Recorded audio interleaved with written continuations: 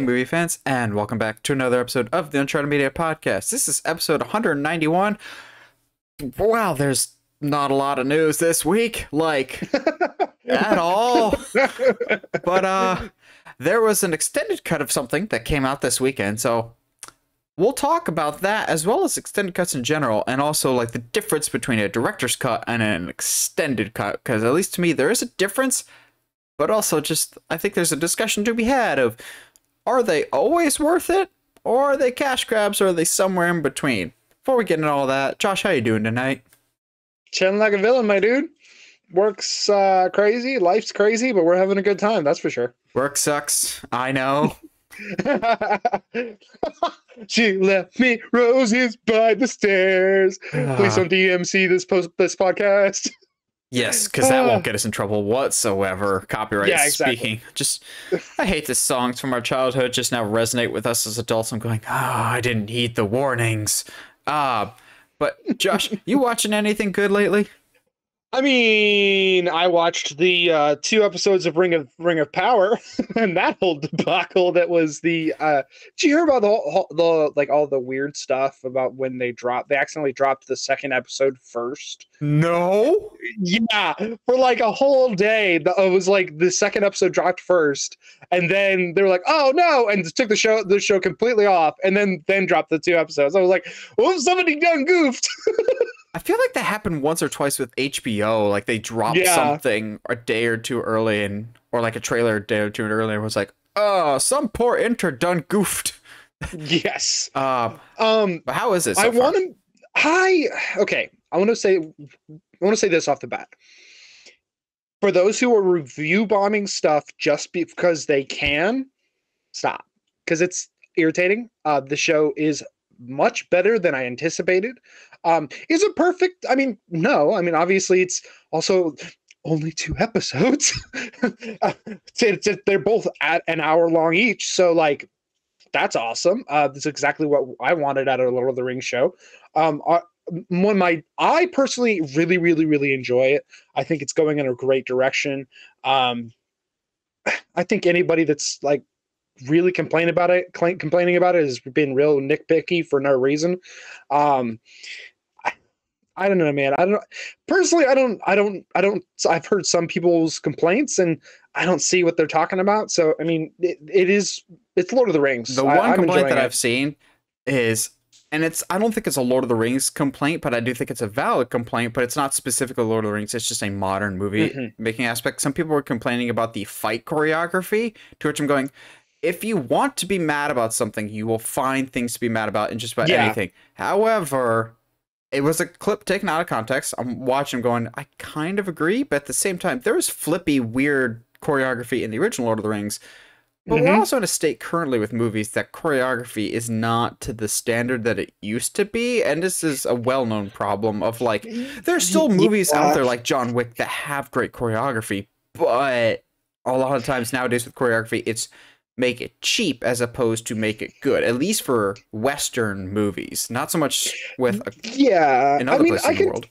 I mean, I can see that, but I think I'm going to take the quarter crew type approach. Is like, okay, cool. So we're in a fantasy world, so things are not necessarily going to be quote unquote realistic, whatever that might look for people doing massive sword battles, all those nerdy little knights who LARP. At the same time, I think we have to understand what they're going for. What are we looking at? And if it's, I don't know what clip you're talking about specifically, but if it's, was it the troll fight? Because that's the only. I think so. I like that fight a lot, honestly. It's pretty cool. It's the most elven way to deal with a problem, honestly.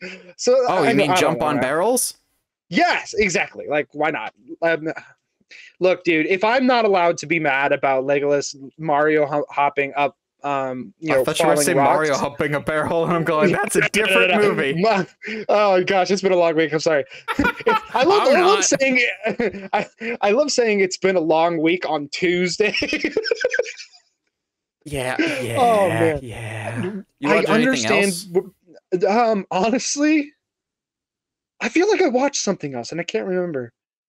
I don't know. Concussion brain's kicking back in, so who knows? Actually, you know what? I have this thing where I write things down when I watch them, so we can talk about them. You know, being smart and planning ahead sometimes. Only Wow. sometimes. It's almost like you're taking a play out of my playbook because that's exactly what I do with Well, stuff.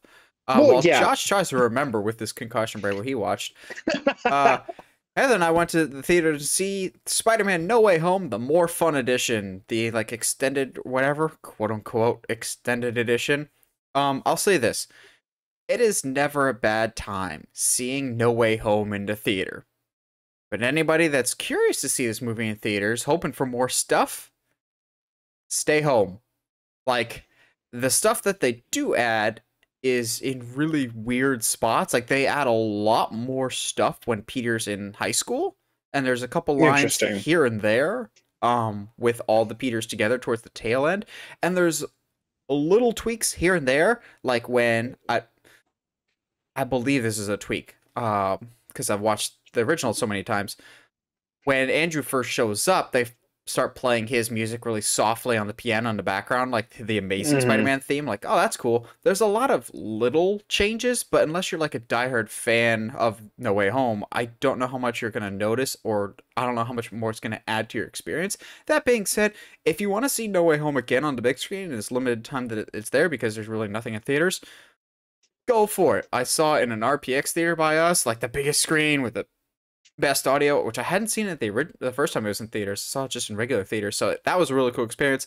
But in terms of the expanded stuff, it didn't really add anything to the movie. And I'm watching it, and I would lean over to Heather every once in a while. Yeah, I can get why this scene was cut. It doesn't flow as well. Like, you're hoping for more Peter 1, Peter 2, Peter 3 stuff, and you get more here's stuff with him in school. I'm going, this is not bad. It's just, I get why it was cut. Yeah, I feel that. I mean, and this will kind of go into our discussion, I guess, later. But yeah, I think if you're going to re-release, to me, like, you're going to re-release but you don't want to look like Sony with Morbin time and be like, oh, no, we've got to change it a little bit so that we're not copying somebody. Because, heaven forbid we re-release a movie again, Avatar. That's coming later this month. Nah, I'm not happy about it. So I know I watched other stuff, but Rings of Power is the only thing I have, which tells me that I watched a lot of YouTube. I also have been listening to Dungeons and Daddies a whole lot. Oh yeah, you've mentioned them before on the podcast. Gosh, with the weirdest name ever. It just Dungeons and Daddies, not a BDSM podcast. It is so funny. I'm like, I'm almost halfway through the first season, and it's just so fun. It's definitely less of a D&D game and more of a comedy show with some fantasy and adventure aspects, but it's a great time regardless. So Spider-Man was the only thing I watched, but I did do something that I always have to bring up for the podcast. This past weekend was the first weekend of Horror Nights. Oh, yes. I only did 3 houses, even though Heather and I were there almost the entire time, but we were just like walking around, absorbing it all. We did 3 houses. We did the original Halloween. We did Dead Man's Pier, Winter's Wake, I believe is what it's called, and Universal Monsters Legends Collide, which is basically the Mummy versus the Wolfman versus Dracula. Dude, Dead Man's Pier is one of the most gorgeous houses I have ever walked through. So basically the premise is a classic East Coast like fishing village, or kind of like a Swedish fishing village almost, in wintertime being invaded by like ships. Like there's like a gigantic ship and all the lost men and women on the ship. It's interesting. It's gorgeous, dude. Like it's Josh's Speed minus, Viking lore, but hey, don't at me, bro. There's like an actual village that they built in a giant boat, and it's so gorgeous. And then also I've really enjoyed Halloween 78 for obvious reasons. There are many squeals and screams during the house, but not of terror. Of pure delight. It was not me being scared. It was me trying to hold back everything in me to not openly hug every Michael Myers I saw, or just wrap my arm around certain set pieces, just going, you did the thing. I like The Thing, but this year's awesome. I cannot wait to go back and do the rest of the houses. I'm very curious about the Weekend house. Everyone is saying that's way better than it has any right to be. Universal Monsters is kind of eh. It looks great, but the story is not clear. And in Josh's limited experience, story is very important. Like Yes. Bride of Frankenstein last year, like Dead Man's Pier, great story. Halloween, great story. Universal Monsters, maybe I need to give it a couple more tries, but this year should be amazing, and I'm very happy we're in spoopy season now because it's never too early for spoopy season. Isn't that right, Josh? It's just September, bro. Chill. September's fine. Honey, chill. If it's in Party City and Hobby Lobby, it's fall now. Fair enough. Okay, cool. Yeah. Well, let's get into to spoopy season as well as getting into the news. That transition was just on point, man. Just on Hey, point. appreciate it. Now to break our hearts. This sucks, but I can't say I'm surprised, which is basically just Warner Bros. Discovery the past couple months. Sucks, but I'm not surprised. Yeah. So they basically come out and said, yeah, I hope you guys weren't hoping for DC Fandome this year, because you're not getting it. And here's where I'm going to piss some people off. I'm not surprised. It's probably for the best. As much as I liked the first Fandome, I thought it was great. Second one was okay. I like the second DC Fandome a lot better than some other people. I think the first one was significantly better. But here's why I don't think it's the end of the world. They say in their statement of, when we did Fandome, the world is in a much different place. Now that we are more or less out of the woods in that respect, we are looking forward to bringing back our movies and TV shows in front of live audiences and live conventions. I'm going, sure, but you also have nothing new to report. What do the Nemodians say in Phantom Menace? We will tell him when there's something to report. We'll give him a reporter when we have something to report, something along those lines. That's DC right now. Like, all the stuff that they probably would have shown us at DC Fandom this year, they showed us last year at DC Fandom. What are you going to show us? Yet another The Hierarchy of DC Universe is about to change trailer with Black Adam, which, you know, is coming this Thursday, more than likely. This opens the door for it to come back to, like, proper conventions, which I think is good. I like DC Fandom, and I wish more events live stream in the future. I get the Comic-Con wants still to have some exclusivity to make it worth it that people show up there. I get that. But at the same time, I wish more events were live streamed so you could share it with a global audience, and I think DC Fandom did that incredibly well. I get why they cut it, though, because they want to get buzz at conventions again. David Zaslav is very old school. He much rather promote something in person with people than via social media. And don't get me wrong, they'll still have a social media presence, but I think this wasn't a cost-saving measure. I'm sure it was to a certain degree, but I think it's more of, that was indicative of its time. We are back to in-person stuff. Maybe I'm just being optimistic. I think maybe they're hoping someday to do a D23-esque event where instead of just live hosting it, they can live stream it, but from an actual physical location type of thing. Yeah, and I would agree with that, because I think as much as I love even the first Fandome, it was not without its jank. Like, that Wonder Woman panel? Yeah, I mean, when your panel is just some people playing like Truth or Dare or something like that, that's not really much of a panel, you know what I mean? So, like, there are some things that when it's Fandom, it has felt like, okay, cool. So we have this event, we have to make it an event, and so everything has to show up.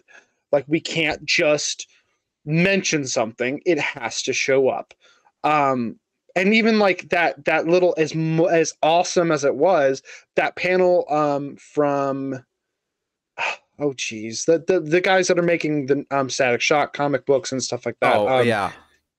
That panel did kind of go a little long, and it was like, maybe it felt like it went long only because, like, both you and I were like, okay, we know why you're here. Just, are you going to announce it? Like, come on, like, open with that later. Open with that, and then talk about everything else. Yeah, absolutely. I mean, like, obviously they wanted to build up, like, why is this important? Give us some history. And I get that, and I appreciated it. but that being said, I do think getting back to doing in-person reveals, conventions, and stuff like that is definitely the better move. I don't see why at this point in time, like why you wouldn't live stream those. I agree with you though that I think I wouldn't be surprised if they do like a D23 type thing, but probably maybe do like a Warner Bros. Like complete like docket, not just DC. A WB23. Yes. A WB23 in me. Don't send your DNA, kids. The government can track it. Like learning new things every day, my dude. But yeah, I feel like I'm not like you. I'm not surprised. Fandom it did definitely feel like a bunch of people, because people would zoom in. I think that's the other thing. It's like it's definitely indicative of its time. Like we are no longer stuck in our houses anymore. Like for what we had, I love that we're like, yeah, stuck in our homes. And I think I watched the first Fandome with you in that was the second one. Yeah, that was second one. But still, like it is definitely like the world is in a different place finally. Again, thank goodness. And I think it's time to move on from Fandome, and I'm not against that necessarily. Also, when it comes to conventions, there's definitely a spot opening up.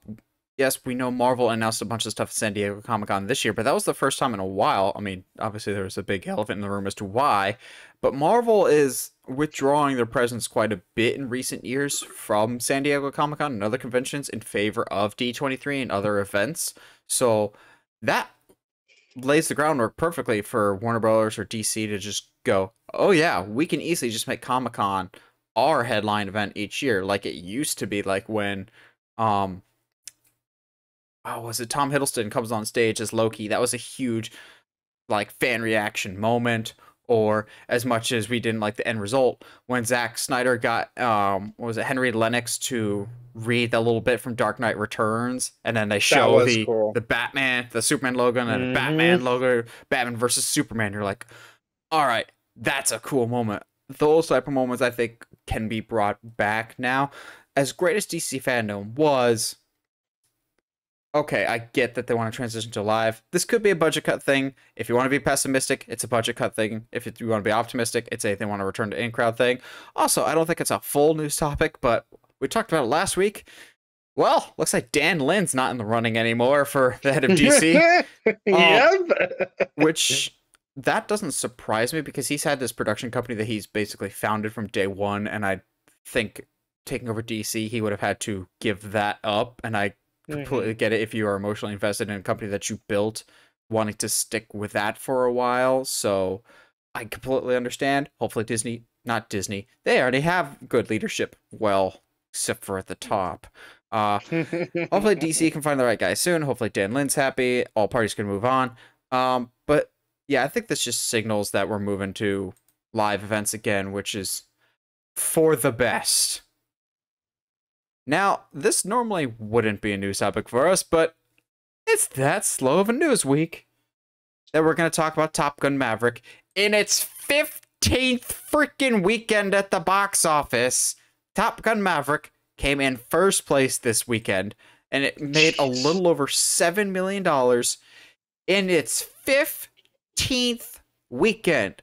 Y'all, I don't think you understand how big of a deal that is. I think there's a whole bunch of records that it set this week. Not just being the first movie to ever like win in its 15th week, but also it's the first time a movie has been #1 both in theaters and in digital sales. Like it was the #1 movie video on demand. Also, this is the first time a movie has been #1, the #1 movie on Labor Day and Memorial Day. Which is insane. It's such a big gap. 15 weeks, dude. 15. That's like, oh, gosh, dude. That's just so crazy. Like, I'm trying to do the math and I don't want to, but like. For obvious reasons, because math. It's because math. Oh, duh. But that's still like, that's several months, at least. At the bare minimum, three months. Yes, at least 4. What? Oh.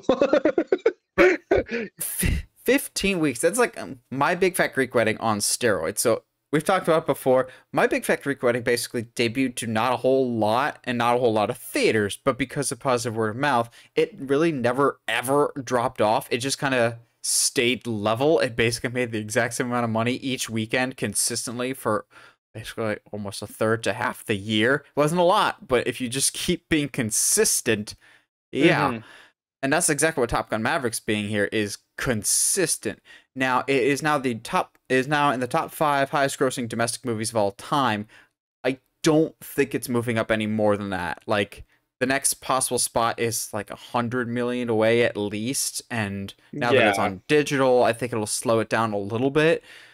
That being said, I think it's got another at least 30 to 40 million in the tank, just because its only real competition now is a re-release of Avatar and a surprisingly low number for Spider-Man No Way Home More Fun Edition. I thought that would do better.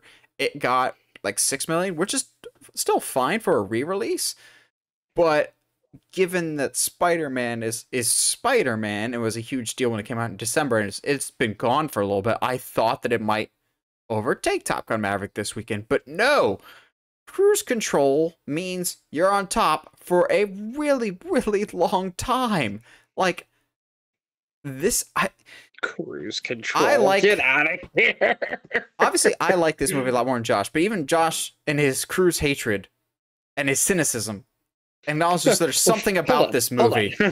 I love this movie. Are you kidding me? This I is thought a you great were movie. just like, it's okay.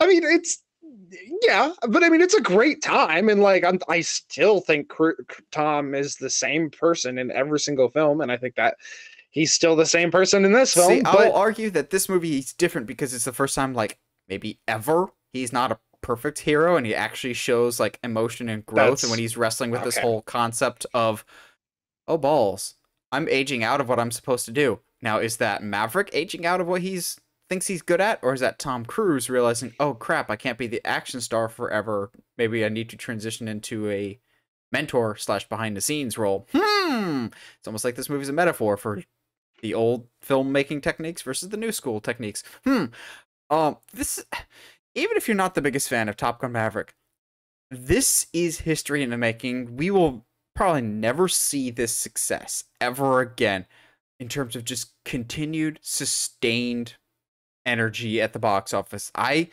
love this movie. It's my favorite movie of the year, but even I'm still surprised checking the box office each week going, still, you're still in the running. Nothing is phasing this.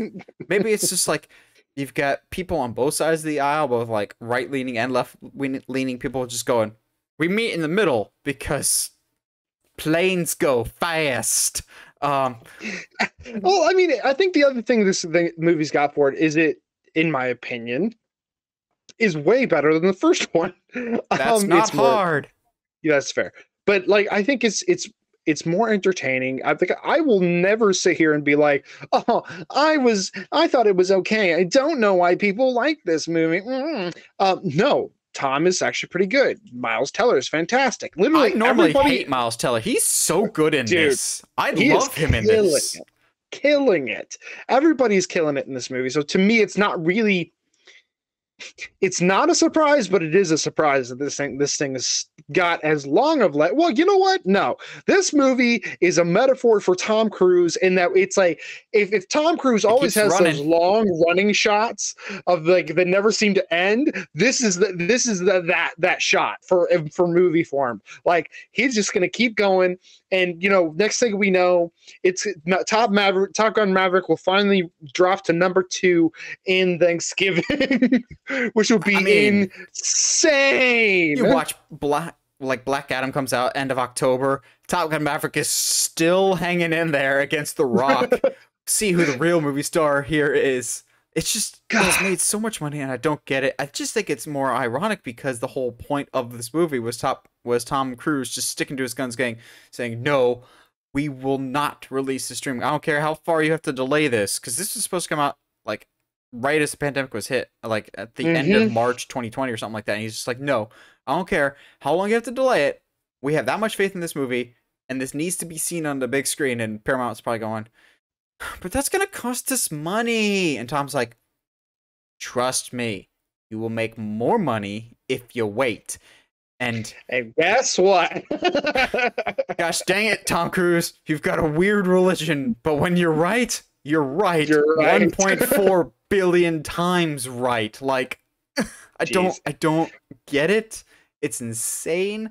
I think this will still have legs. It'll probably win this weekend unless Spider-Man gets some miraculous traction. There's no real competition, I don't think. Don't Worry, Darling is coming, but I don't see that as a box office threat. And also, like, what's the movie gonna do? Spit on Top Gun Maverick? I was waiting for it. I was like, one of us is gonna make this joke. Someone's gonna make a spitting joke. Like, this movie is just insane. But don't worry, man. I'll fire you through email. Like, gosh, dude. Yeah, I agree. Paramount needed a movie like this to really put them back closer to the top. Give them some movement to maybe make some good films going forward. So now we transition to not really news, but almost like a secondary discussion topic, because we really have nothing, and D23 is this weekend. So we're going with our D23 predictions and the return of the tinfoil hat. It has been too long. It has been too long. So we are going to talk about what we think will be announced at this year's D23 Expo. I think from California, probably from California. Some things I feel pretty confident about. Others, what we do best, we're just going to take stabs in the dark like The Hobbit. Or was that Fellowship of the Ring, A Knife in the Dark? I think that was Fellowship. Either way, I don't know. It's like a 2-hour panel, I think, for their films division. So 1 hour for Marvel, 1 hour for everything else. I mean, like, let's also just get this out of the way, because it's me saying this. Yeah. Because Universal is opening a theme park down the street from them with Epic Universe, they're not going to announce any major park update whatsoever because they don't think it's a big deal. And then they will once again be caught with their pants down because they're freaking idiots. And then as soon as Epic Universe opens, oh balls, fifth park, DEFCON 5, let's go! And then next thing you know, Universal announces a Lord of the Rings park, and then they're just gonna have all of my money all the time. I mean, I'm already gonna have to drag Josh kicking and screaming off the How to Train Your Dragon kiddie ride, and then drag Heather off the Yoshi's kiddie coaster, kicking and screaming. Okay, look, I'm just imagining a How to Train Your Dragon ride, but like what they do with like Green Gots, or like God, I couldn't handle that. I just don't know if I could handle that. Like, emotionally, not even like I know I could physically handle it. I've done my coasters, bro. You know what I mean? I don't throw up anyway. Okay, so but Disney 23. So I have just general film stuff. I've got some Star Wars stuff, and then I got some Marvel stuff. Yeah. The general film stuff. Indiana Jones 5. I think that's going under a lot of people's radar. That is still coming out next year. If we do not get a teaser trailer, we will get the official title, because for now it's still just called Indiana Jones 5. So, and none of them are titled like sequel numbers. They're all called something great and epic. Even Kingdom of the Crystal Skull, terrible movie, great name. You need some of that like old pulpy adventure. Great band name. It is a great name. All of them have great names. So this would be like Indiana Jones and the, I don't know, Ark of Lost Time. I don't know. Just throw something together. And the grumpy old Harrison. Indiana Jones and the Search for Atlantis. Indiana Jones, and we swear this is the last one. Indiana Jones and the AAA card. Indiana Jones and the Ford Escape. Indiana Jones and the Ford Fiat. The Ford Escape. Or Ford Escort. Oh man, what's the what would you Indiana Jones the escape from the escape retirement home? Witch Mountain? No, thank you. I'm good. We don't need that again. We've had enough rock memes from that movie alone. Yeah. But yeah, I agree though. Like, because to be perfectly honest, I completely forgot that was happening as well until you just mentioned it. I think at the very least a title. I'd be surprised if we got a teaser. or even a description of what the movie's about. So I'm sure they'll say something. I'm sure it'll be on a Marvel style docket of like, look, guys, this is what's coming out this year, and it'll just the be like Indiana Jones cinematic universe. We're gonna have a Marion movie. We're gonna have a Nazi movie. Oh wait, watch watch them subtly tie Brendan Fraser in with the Indiana Jones movies. All of a sudden, he starts showing up and doing stuff with Indy. we're gonna have a Sean Connery Indiana Jones prequel movie about him when he was a young man. Don't worry, he has an open fist. Oh man, Sean Connery, like he's not not dead, right? No. Yes, he is. All right. So anyway, that's He's rolling really sad in his that grave, Junior. yeah, well, because it's really sad that the last movie he ever did was A League of Extraordinary Gentlemen. Oh my gosh! But yeah, Indy is definitely gonna sneak under the radar on there. I'm not really. I need to look more into as far as like what the Pixar like animation studios Strange and stuff Worlds like that. will probably have a new trailer. Yeah, finally. Isn't there there's like an Elementals movie or something like that? Yeah, I think that's like Pixar or something. Shows they like talk about it, but I think that's still a little bit off. Like late next year at the earliest. I think that's still kind of in the developmental phase or like concepting stage. But I feel like I've seen some stuff about that. I've seen concept art, but that's all I know. There's no Treasure Planet. There's not going to be Treasure Planet because Chapek hates us. He's scratching it off your list. Nope. You know what? I'm going to the stars, baby. Like, why not? I'm about to say that the D23 this year is the year they announce a live action Treasure Planet. I'm gonna do it. I'm saying it. It happened once with Static Shock, and now I'm just I'm just addicted to it, man. If that happens in typical Josh fashion, they'll announce it like they did Static Shock and then quietly cancel it a year or two later. Stop! Like they did with Static Shock. My heart, don't do that to me. It's not canceled yet. It's not yet. No, it's not. It's still happening. It's just on hold. It's on the shelf. Yeah. Okay. Like spam. Hey, don't knock spam. Spam's great. We are off the rails today, dog. Besides spam, what else? I'm trying to think of what else is that they've got going on. Yeah, same. Like any other 30-something white dude, we only care about Star Wars and Marvel here. Oh yeah. Aren't they like supposed to announce some of the Star Wars stuff? So I think we're gonna get our first trailer or teaser trailer for the Ahsoka series. Yeah. And, oh my gosh. And maybe official casting for Ezra. I think they're going to keep that. I think because no, I remember this. You and I are on opposite sides of the tent. You think they're going to hold the Thrawn casting back, and I think they're going to hold the Ezra casting back, which is either way is a good direction to go. So I'm at least one of them is going to be announced. I think if Ahsoka, if they don't show a trailer or they're at least going to have a panel or something like that for Ahsoka, they are most likely going to announce either Ezra or Thrawn, but not both. Yeah, I could see them doing one, but not both. I think we'll get some more information about the Acolyte show that's coming that's set like 100 years before Phantom Menace. Very good possibility of a teaser or an official release date for season 3 of The Mandalorian. I believe that's done finished. I think that's done filming. But I think I think the big headline news that will close out the Star Wars section is Taika Waititi coming on stage and talking very briefly about his Star Wars movie supposedly coming out next year, and he'll confirm that it's set in the High Republic era. I don't think they're going to talk extensively about it because I think he's still in the scripting process, but I expect him to come out and talk about the Star Wars movie at least.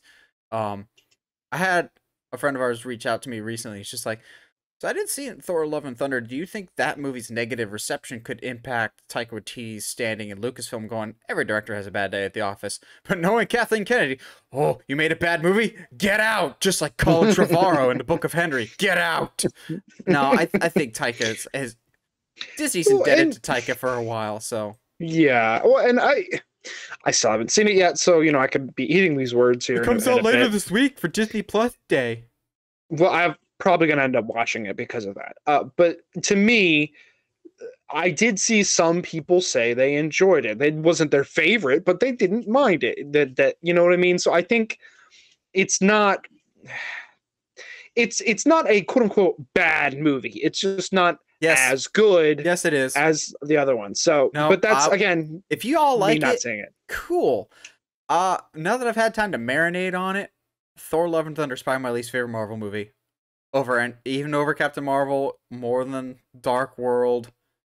I genuinely hate this movie. It's like watching bad stand up for 2 hours. Just watching somebody that you actually like just die on stage for 2 hours. It's so uncomfortable to watch. Jeez. All right. Well, I will watch it when it comes out for Disney Day or whatever, and I will let you know what I actually think of it. Okay, Marvel stuff. Yeah. Okay. Now let's talk about the stuff we're actually here for. What do you got? um, I'm calling right. I think the obvious ones. They're going to announce X Men stuff, and they're going to probably do casting announcements for Fantastic Four. Hmm. Do you have any guesses for the cast? I think John Krasinski is not going to be Dr. Reed. I completely agree. We suckered you in like good clickbait. I don't think Krasinski will be involved in Fantastic Four. And I I don't want to believe the preface this rumors though. either, though, that dude from Netflix's You, will be Mr. Fantastic either. Oh yeah. I think they've done a better job of hiding it. Also, let's just get out in front of this now. Whoever they cast for Mr. Fantastic, whether it's Krasinski or not, let's just chill the F out and let it play out. Like, Yeah. let's not freak the crap out whether it is or whether it's not. If it's not Krasinski, man, why did they get insert name of actor here? He's not nearly as good as John Krasinski. Or if they do get John Krasinski, how'd they get John Krasinski? He was terrible in Multiverse of Madness. He's gonna be terrible in this Yeah. role. Like, Oh my gosh. guys, Sarah Finn, the casting director for Marvel, does not miss. Just trust the process in basketball terminology here. Yeah. I think you're right. I think we will get Fantastic Four casting. We will get official confirmation that Matt Shackman is the one directing it. I think he'll come out on stage and introduce all the cast. He'll also introduce Doctor Doom, whoever that will be. I think Doctor Doom will be officially announced because, according to rumors, we might see him before the end of the year, but those are just rumors that I don't know if I fully believe or not. But the big haymaker from the Fantastic Four.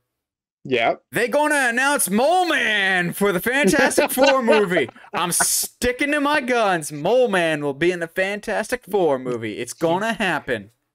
I think you casted it, and now I've had it in my head for this long. Danny I think DeVito. they're gonna do Danny. Sure, Danny DeVito is Mole Man, but only if I get Seth Rogen as Thing. It's clobbering time. But there is like an interesting story to be told there, I think. It's like, so you have this, Ben is not like, you're gonna have to obviously change some of Ben's origin a little bit, but like he maybe make him into somebody who's always wanted to be strong. And so by him becoming the Thing, he gets what he wants.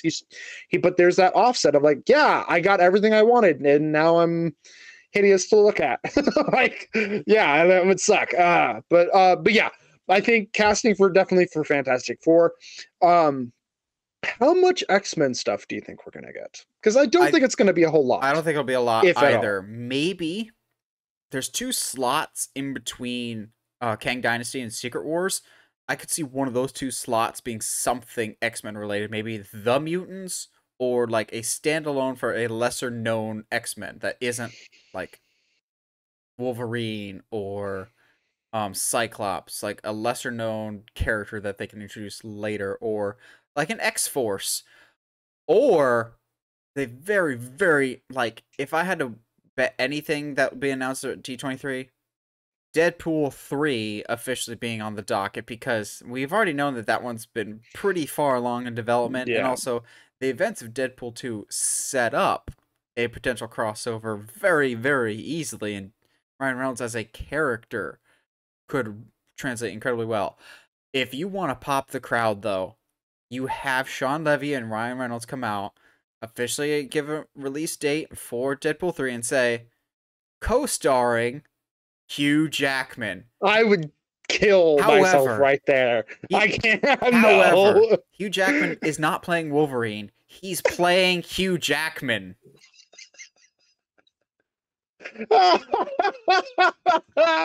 Okay. Yeah. All right. I'm about it. Sure.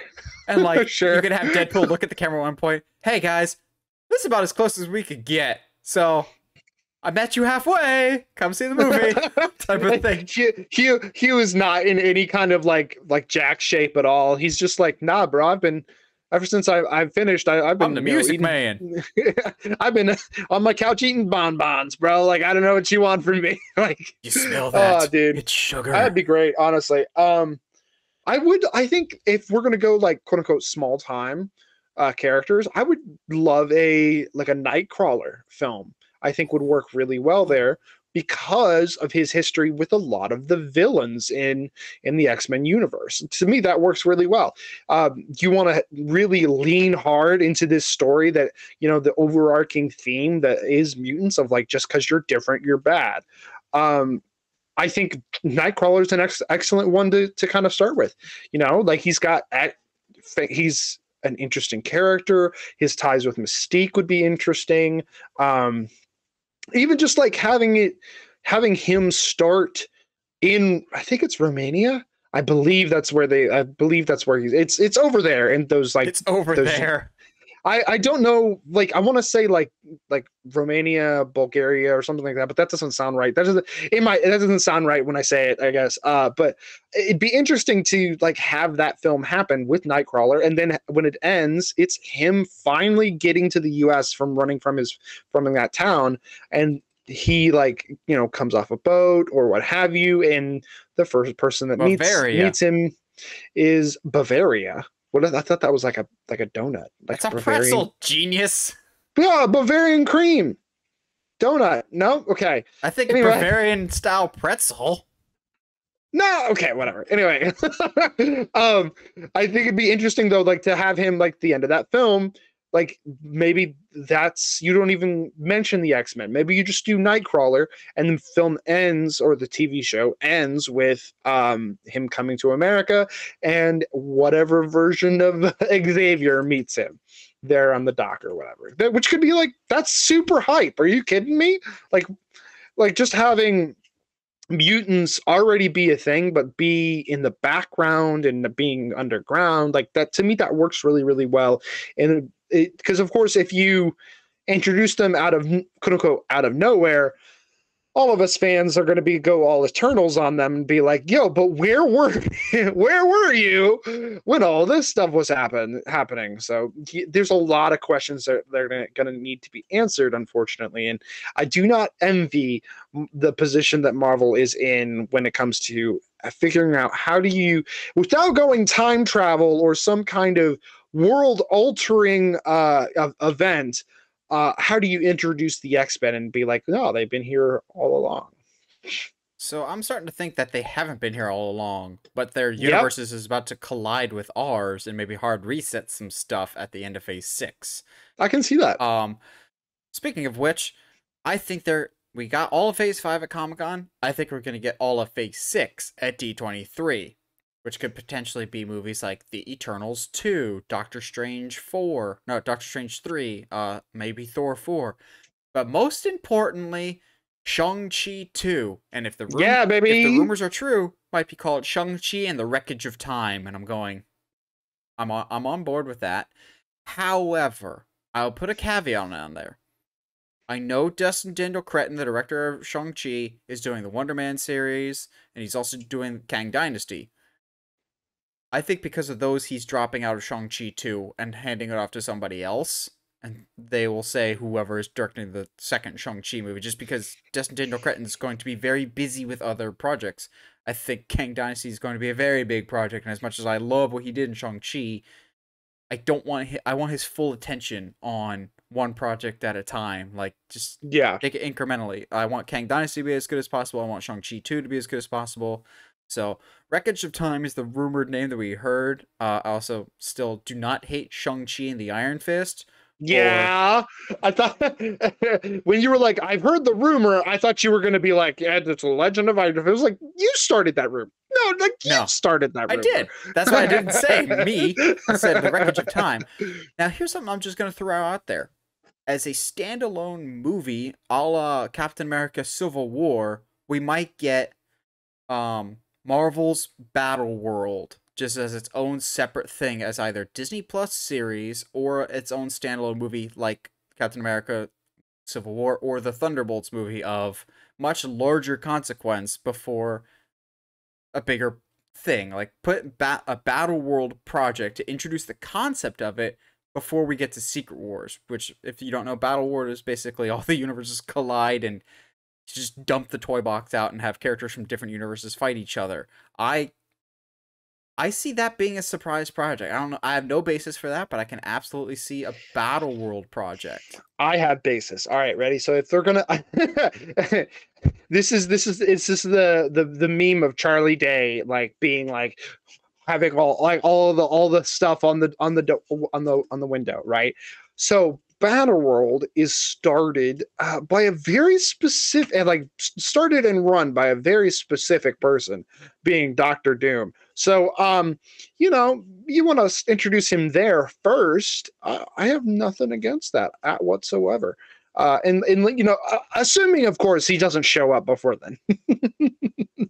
Now, lastly, the last prediction that I have is I think what's going to close out the Marvel section. Destin Daniel Cretton is directing Kang Dynasty. I think we'll get confirmation of who is directing Secret Wars. I don't think it's the Russo brothers. I know people keep asking them, and they're just like, yeah, that'd be one of the projects that would come out of retirement for, or Marvel retirement, you know, away from their crappy Netflix movies. I'm sorry, they're not great. I don't think it's the Russos. I honestly don't even really have a name that'll stick to Secret Wars, but I think we'll get the director for Secret Wars announced. I don't see it being Taika Waititi. Ooh. You know what would be cool? Bring it full circle. Jon Favreau directing Secret Wars. He directs he directs the first and he directs the last. Yeah, I have nothing against that whatsoever. I'm down. Let's go, John. John's one of my. It's not the John people were expecting. John. It's not the John people were expecting, but it's the John we deserve. But that's assuming he's not going to be busy with Star Wars projects or anything like that. Oh, if he's busy with Star Wars projects, I'm not complaining. That is true. This week's episode, as per usual, is sponsored by TeePublic, your one-stop shop for all things Uncharted Media merch, whether it's t-shirts, mugs, stickers, whatever you want with the Uncharted Media logo on it. Go support the show at TeePublic. Also, help us get to 700 subscribers before the end of the year on YouTube, so we can talk about Darth Jar Jar at the end of the year and share the love with all your fellow movie fans. If you haven't already, subscribe to whatever audio platform you're listening to it's on, whether it's iTunes, Spotify, Google Podcast, or YouTube. Now, in light of the recent re-release of No Way Home, the More Fun Edition, put big air quotes around More Fun Edition, it's still a great movie. It's just, I don't know about more fun. We thought we'd take a look at extended edition / director's cuts, because at least to me, there is a difference between extended cuts correct and director's cuts. Director's cuts usually are a director going, these are scenes I wanted to put in, but either due to time or the studio, we just didn't put them in, so we're putting them in for the home release.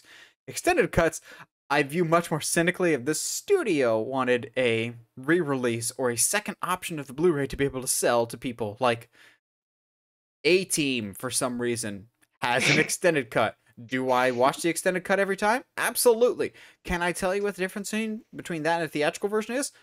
Heck no, I have no idea what the difference is, but I'll always watch the extended cut because it's the extended cut, and Lord of the Rings has conditioned me that the extended cut is always better, whether that's actually true or not. Yeah, and like I think that's the thing to kind of like the benchmark, obviously, and as much as I don't like them, is Lord of the Rings and the Hobbit films. I think because the Hobbit does Lord of the Rings. I know that, but the Not The Hobbit Hobbit. at the very least still adds a lot of stuff. It is not.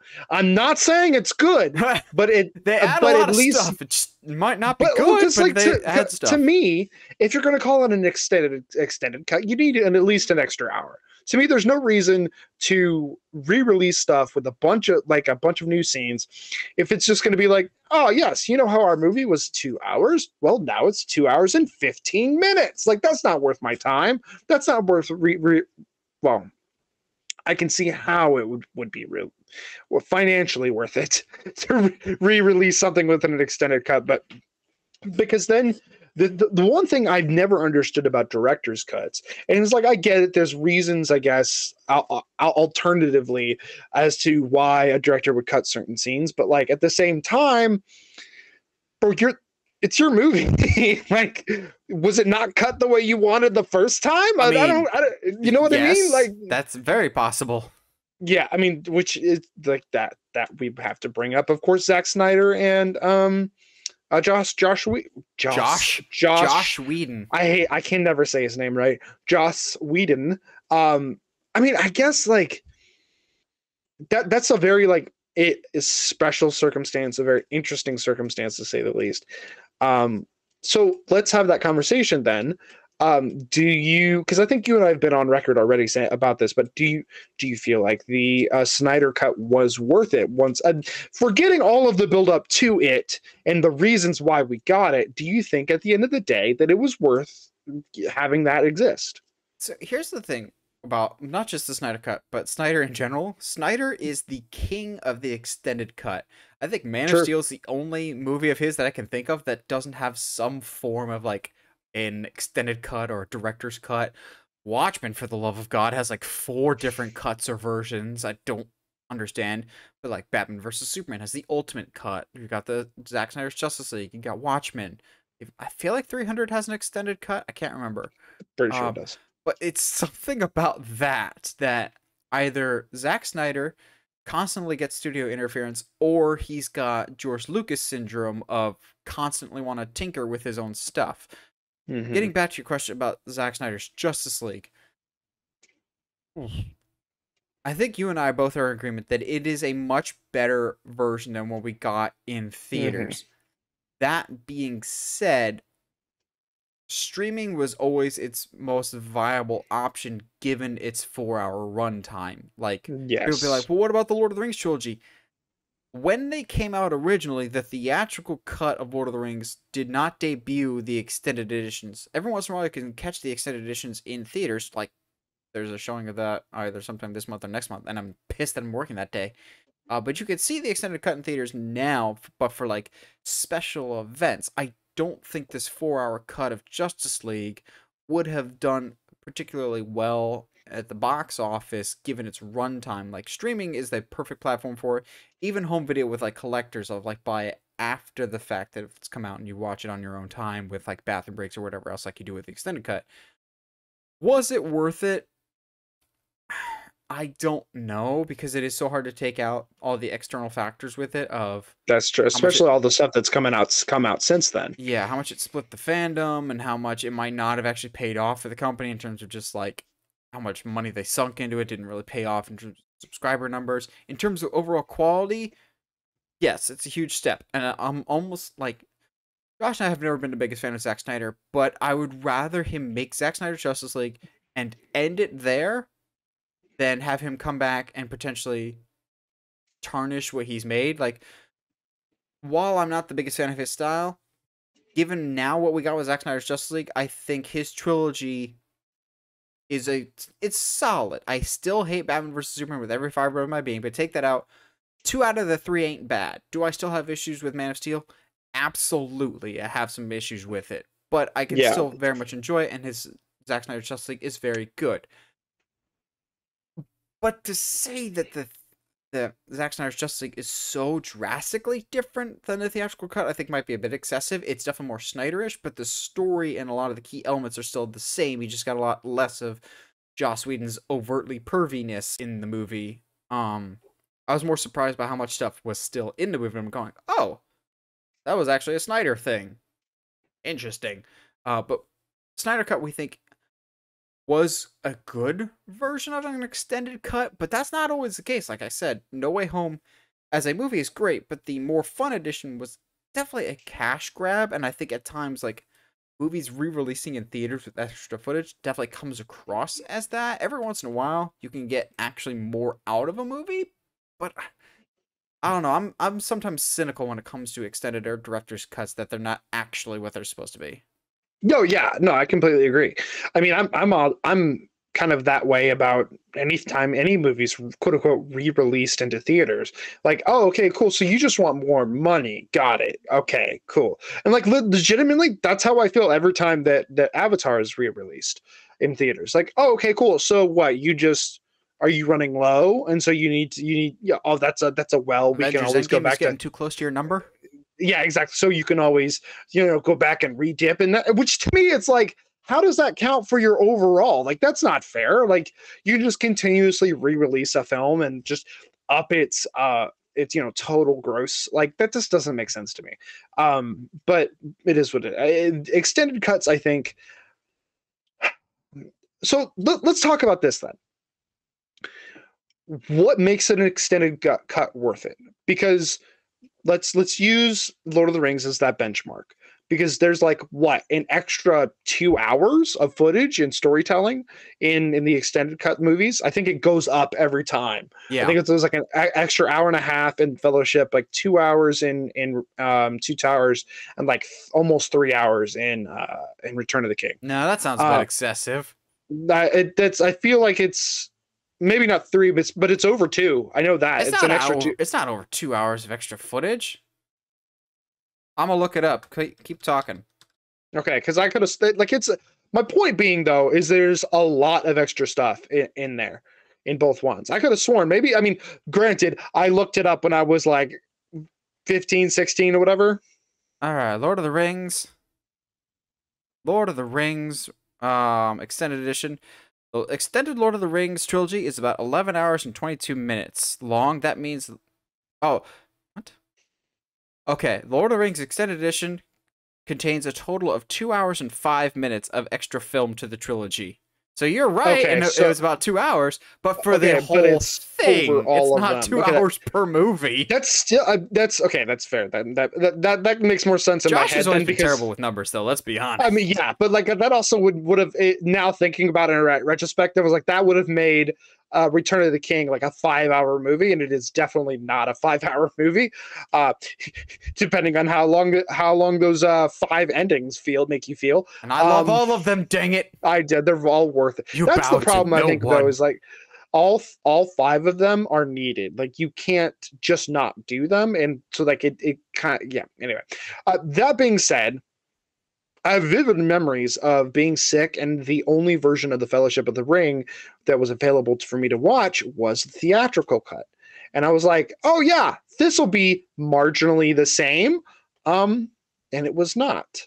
It was like jarring how different it was. And I guess part of that is just because like I've always watched the extended cut when I watched Lord of the Rings. So I guess the to circle back to the question, what makes an extended cut good or worth it, or in a movie watching capacity, what makes that okay for people to for them to release extended cuts? I'm currently looking it up of movies that honestly, why are there extended cuts? Like I brought up A Yeah, Team. I love it. But why is there an extended cut? Or like an extended cut of Steve Carell's Get Smart. I think that's one of those times of just like, is this an extended cut?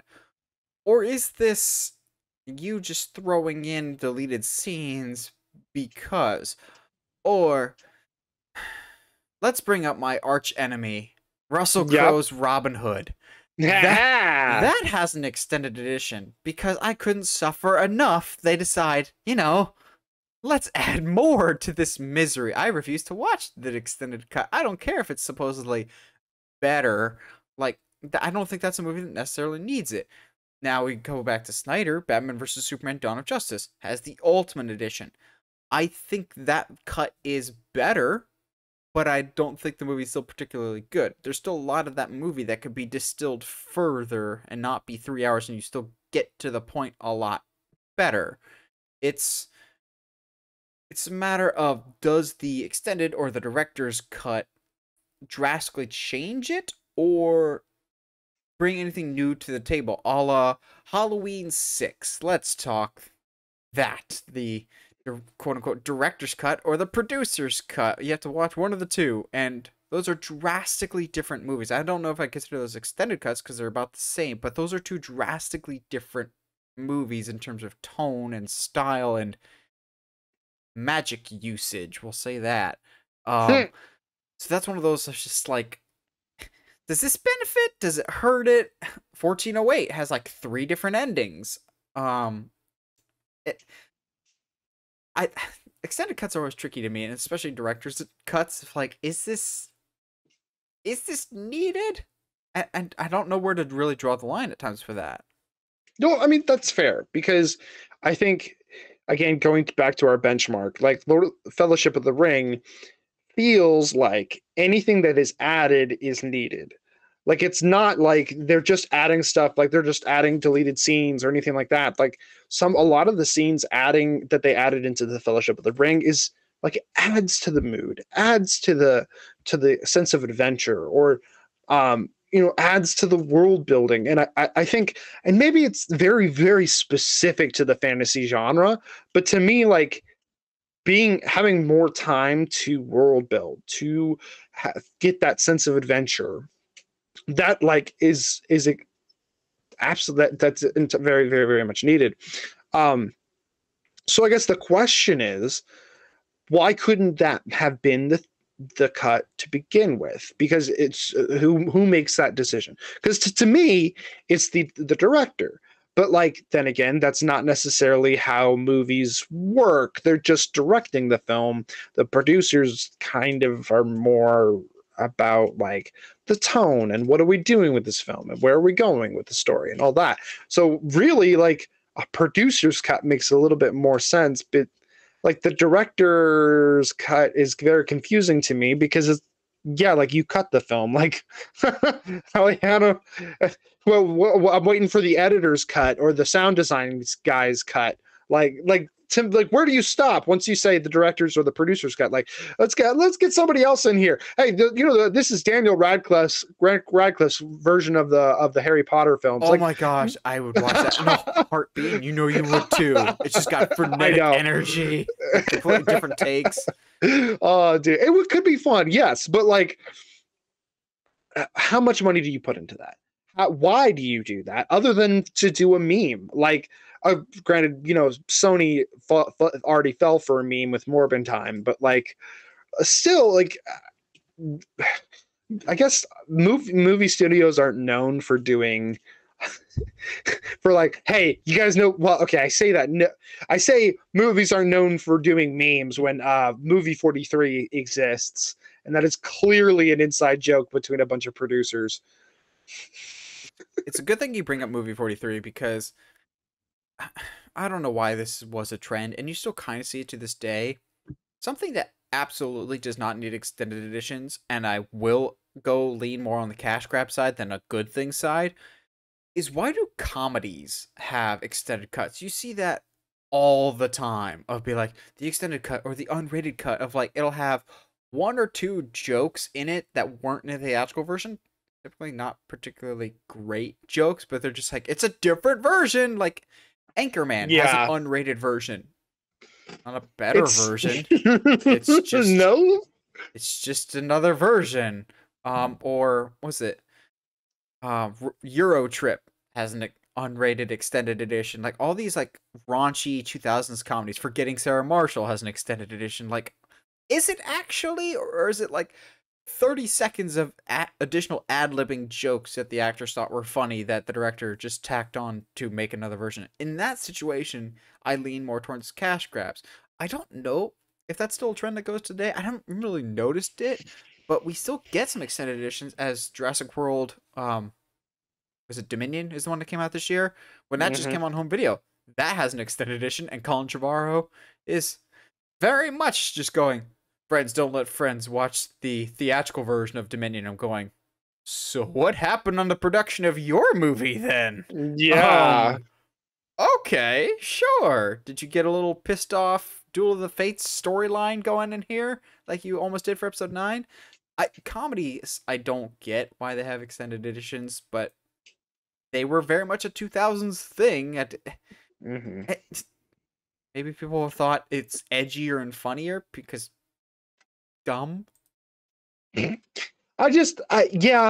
comedies it doesn't make sense, I think, because unless you're gonna like, so I guess the question here is this then: extended cuts, what's your minimum requirement of time? Like, hey, we added 10 minutes to this To film. me, But it's not a time thing. It is there actual quality that's being added to fair. this movie that either enhances or adds to my film going experience? Like Lord of the Rings, they're adding stuff and adding elements that get me more invested in the story and in the characters.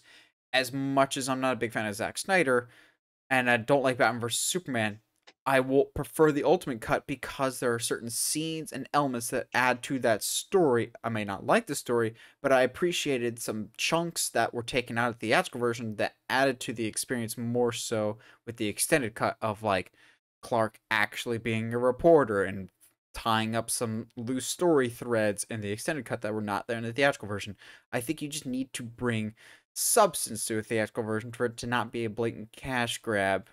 Um, which I mean, that's fair though, because I mean, it's not technically an extended cut or anything like that, but like, let's talk about the Descent, and then there's two versions of the Descent.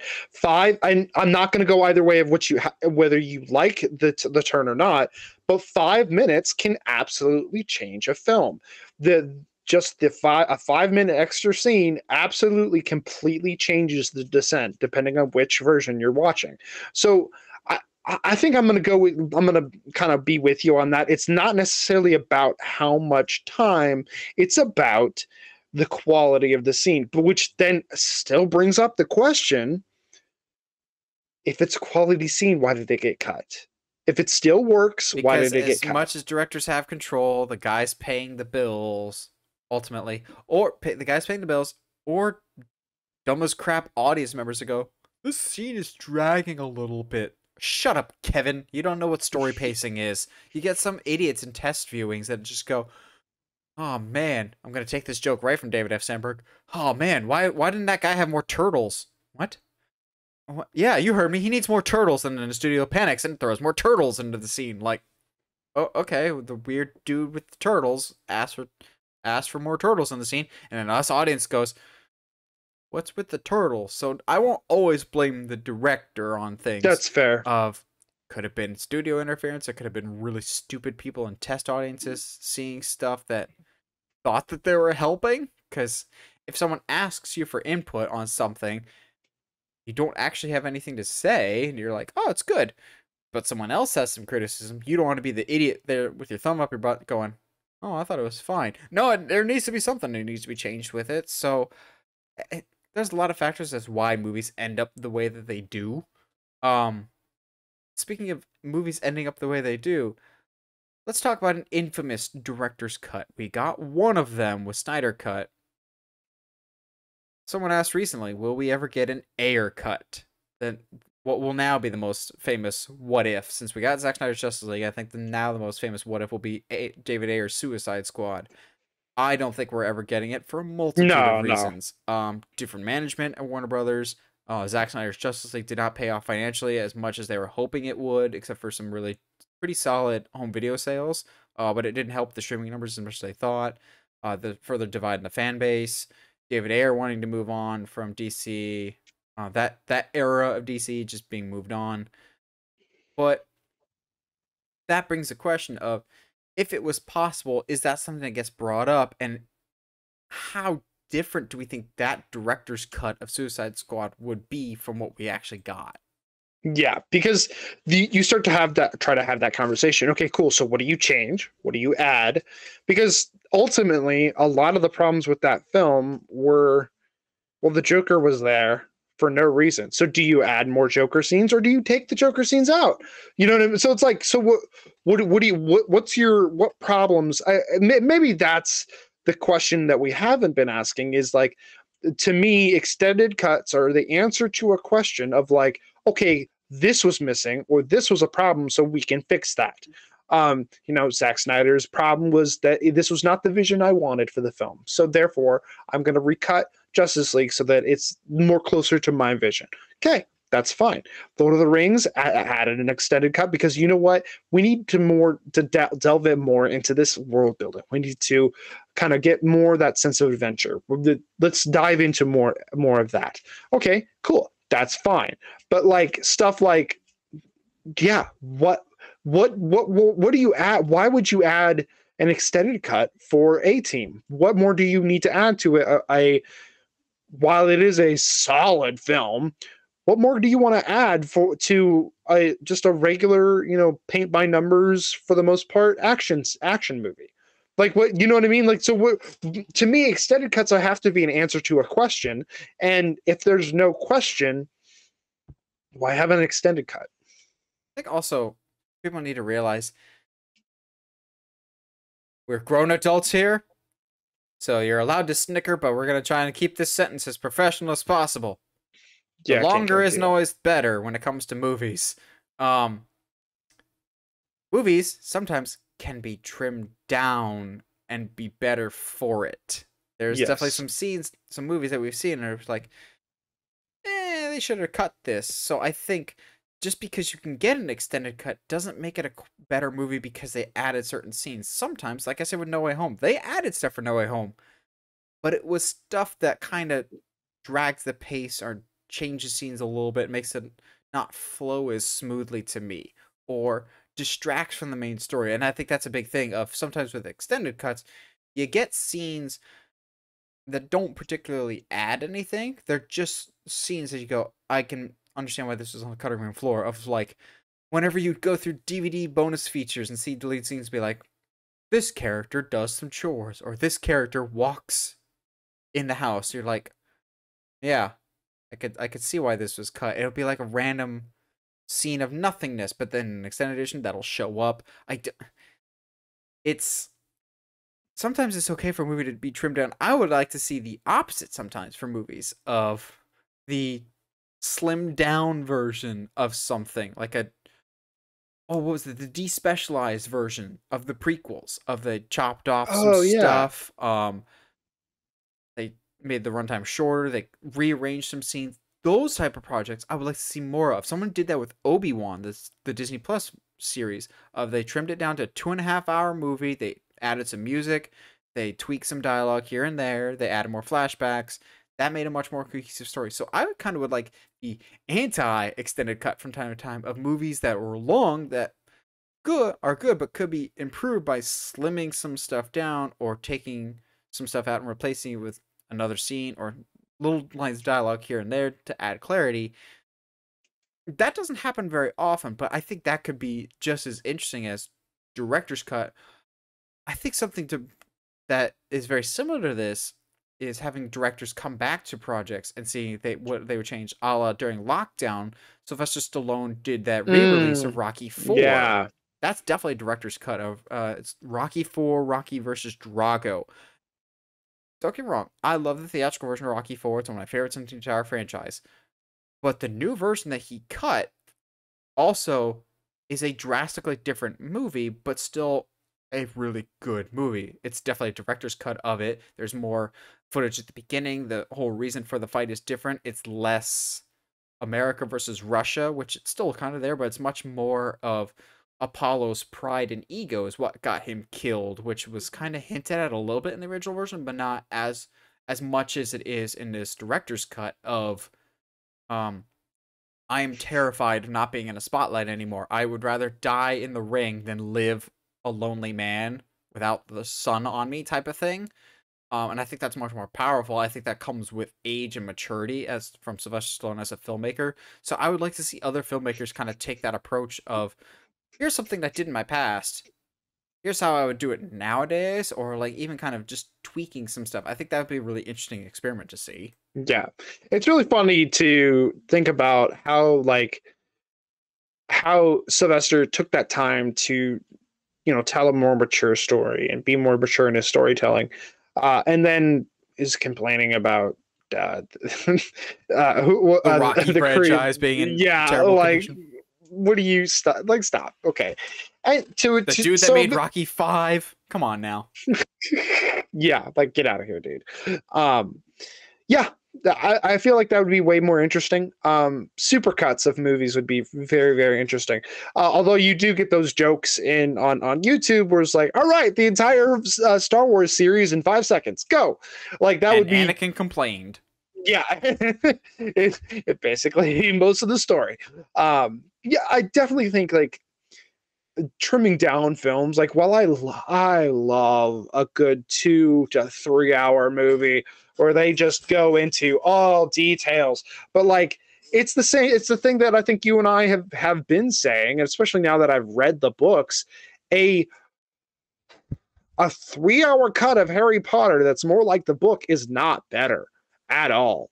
It will it like I love a lot of the little details, but honestly, there's a lot of changes that they make in the movies that, and I think this is like I've said this back to back like 2 episodes now, but like there's a lot of changes that they make in the movie for the better. I'm so glad we don't get all the weird stuff between Harry and Cho, where he's like, "Oh, like I just like her. I don't know why she's so upset." And she's like, "Well, you're not Cedric." So, like, I okay, mean, we all feel serious. that, man. I mean, we feel that, but like to literally We go, tell you're an not 11, Robert Pattinson. yeah, like, I mean, but this is like, chill, dude. This is Twilight Pattinson, so That I don't no, he did this know. before Twilight. He did this before That's I know. he I'm did this aware. before he became My Chemical Batman. Yes, but I agree though with you that longer is not Welcome to the always Bat better. Parade. Stop. That's no, that Welcome to the Bat Parade. That's that. That I was trying to make a tie-in to oh geez, that Avenged Sevenfold song Bat Country, but that doesn't really, there's not a lot I can do there. That's fine. Now that I've completely thrown Josh off Yeah, course. I'm like puns. Gotta come up with the puns. Oh man, yeah. No, I think longer's not always better.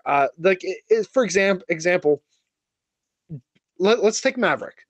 Do That's a you trip? tight 2 hours right there. Very tight. I don't think you can add anything or really should add anything.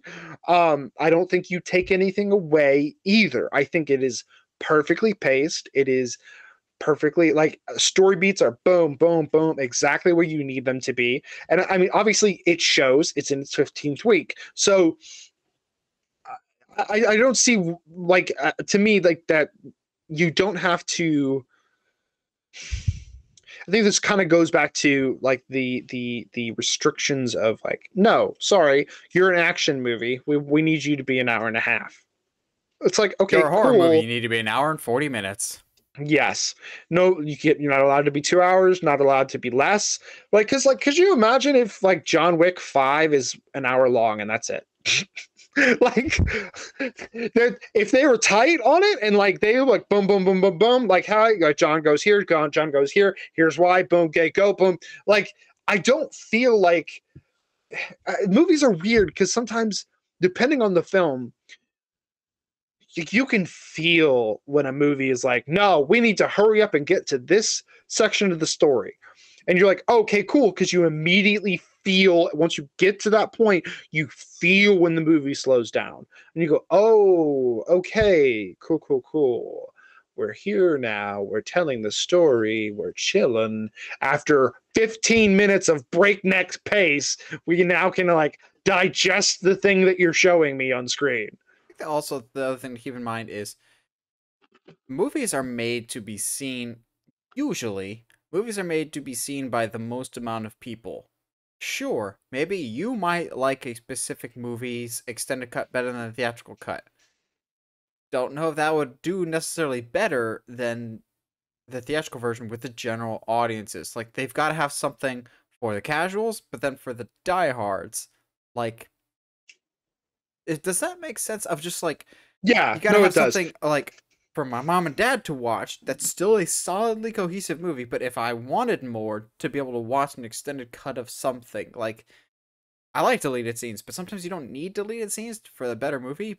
But if there's cinephiles out there that would like it, have it as an option. But sometimes you don't. It's a hard balance, I Yeah, think. it is because like if I'm being truthful with myself, um, I don't know if I would have seen Lord of the Rings in theaters if it was right off the bat 3 hours plus. Exactly. You know what I mean?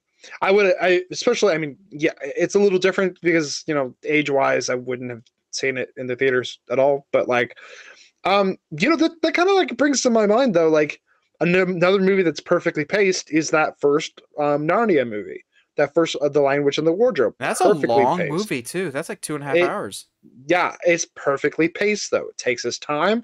It tells this brings you into the world. So like I think there's a lot of factors, but I think at the end of the day, I think you and I are both of the consensus. I don't think everything needs an extended cut, and I don't think everything needs a director's cut. I know, like us people that love movies, we love to see like the alternate versions. It's almost like being on YouTube and watching people do alternate takes on films. Like rest in peace, Belated Media rewriting the Oh entire prequel series. gosh. That was fantastic. But like, I think Inspiration for one or two videos that I'm aware of. yes, absolutely. But like at the same time, like I don't know if we need that in movie form. I don't know if we need someone to go back and rewrite everything for us in movie form. So that definitely feels like more like a research paper than anything else. And I think that's okay. I don't think there's anything wrong with that. Yeah, I think extended cuts are nice. They're not always necessary. They're not always good. I think you kind of have to take it on a case by case basis. But then again, you can kind of say that with just about every movie. And if you like True. some extended cut but not another, whatever boat your float. Well, what do you guys think? What are your thoughts on extended cuts of movies? Do you like them, or do you think they're kind of just cash grabs that are just kind of labels to put on the Blu-ray so people might buy it to have more incentive to buy it? Let us know in the comments below. Always like hearing from you guys.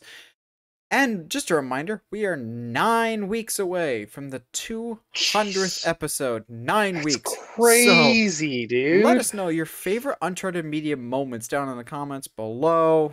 Hit us up on all the social medias. Let us know which moments you think should be in the big 200th episode special edition episode. And I'll try and do my best to make sure we get that in there. And as always, if you like what you see and want to see more, subscribe to us on whatever audio platform you're listening to it's on, whether it's iTunes, Spotify, Google Podcasts, or YouTube. And if you haven't already, subscribe to us on YouTube at Uncharted Media. Help us get to 700 subscribers before the end of the year. That's our main goal. And as always, stay sharp, movie guys and gals.